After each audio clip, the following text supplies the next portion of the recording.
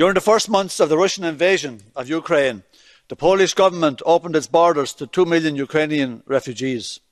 For this generosity and openness, they should be commended. Yet 100 kilometres to the north, the same government is building a wall made of steel, concrete and razor wire. 186 kilometres long, more than 5 metres high, all to stop refugees from crossing the Polish border with Belarus. These people are also fleeing war zones from Syria, Afghanistan, Iraq, Yemen, Ethiopia. What's the difference between these and the tens of thousands of Ukrainians coming to Poland every day? According to the Polish government, these refugees pose a threat to national and EU security. More than 20 of them have died of cold, starvation or whatever in the Polish forest.